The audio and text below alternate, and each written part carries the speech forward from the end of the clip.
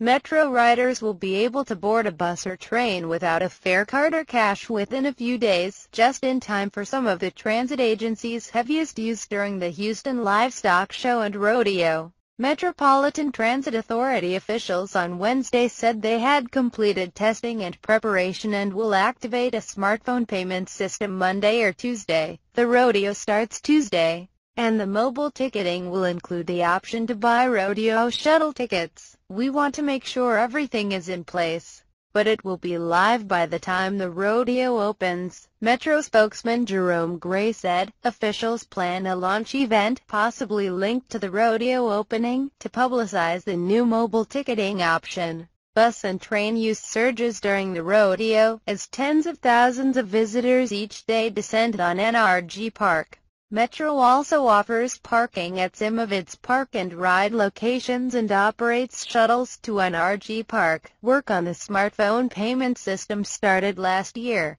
with the aim of having riders pay and show proof of a valid ticket on their mobile phone by the end of 2015. Customers, notably frequent riders and people under age 45, have clamored for a phone-based ticketing option, officials said. Metro's app allows a rider to use PayPal or a credit card to purchase and store tickets. Once activated, the tickets are valid for 3 hours. The system includes elements to eliminate fraud. A number of cities, notably Portland, Oregon, and Dallas, beat Houston to offering mobile tickets. In both of those cities, despite some technology-related problems, many riders embraced the system. TriMet, the transit agency for Portland, sold about 2.9 million mobile tickets in 2014, about 3% of all trips. Transit use in Houston is lower than in the Portland area. Not all functions Metro plans to unveil will be active by next week, said Denise Wendler,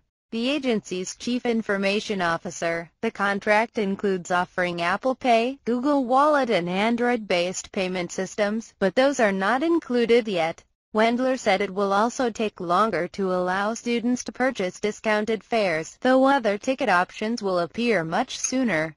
The very next thing we do is park and ride, Wendler told a Metro board committee. Officials predicted many riders, especially younger ones, will convert to smartphone payments.